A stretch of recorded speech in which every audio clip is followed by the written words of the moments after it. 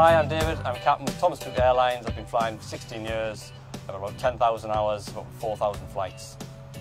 Okay, turbulence is just part of everyday life for us as pilots. First thing we have to appreciate is that air acts exactly the same as water. It's less dense and it's invisible.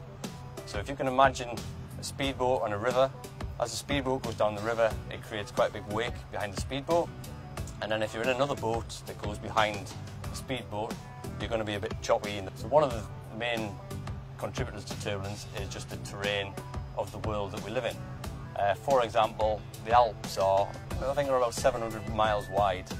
The air is going to go up and down over the mountains, and this creates the air above it to be very uneven.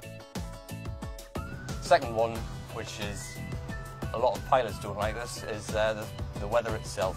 Once we get flying, we have our weather radar and it paints a lovely picture of all the weather in front of us, and we can see the thunderstorms. That's quite obvious. We don't fly anywhere near them. So using the tools of the aeroplane, we can navigate all around the weather and try and stay out of the really turbulent thunderstorms.